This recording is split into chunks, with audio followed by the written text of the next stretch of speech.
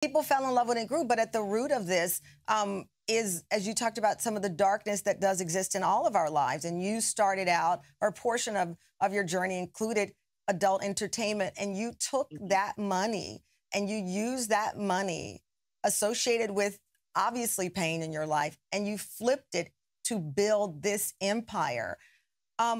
What allowed you, or what gave you the tools to know I can own myself, I can own my brand? Because that's the special part about what you're doing. You're not just going to be this talk show host. You have a brand, which is rare for Black women these days, and certainly trans Black women, to own our brand, to market ourselves. And that's what you're doing. And that's why you're a trailblazer.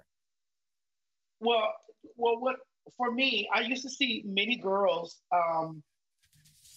doing video and film, just like when Angelica was talking about earlier on the show.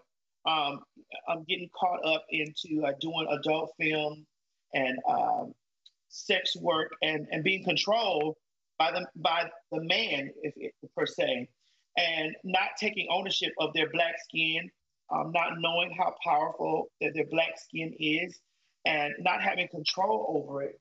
And many of those girls have passed on now, and some of them passed on broke.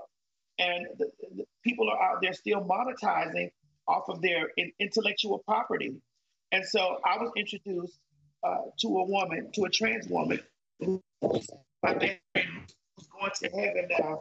And this is why she sits right here when I come downstairs to see her every day, to remind me, of where I came from.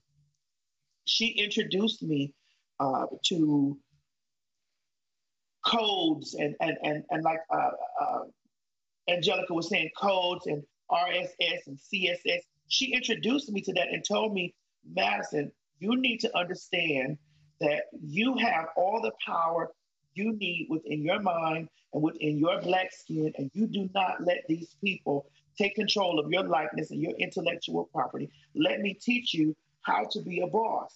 And when she taught me that, I lived that out loud, and I was enforcing that with other girls, saying, hey, listen, you're Black, you're beautiful, you're strong, you're powerful. If you're put into this situation right now where you're into a space that you really don't want to be in, make the best of it, make the most money that you can, and own all of it.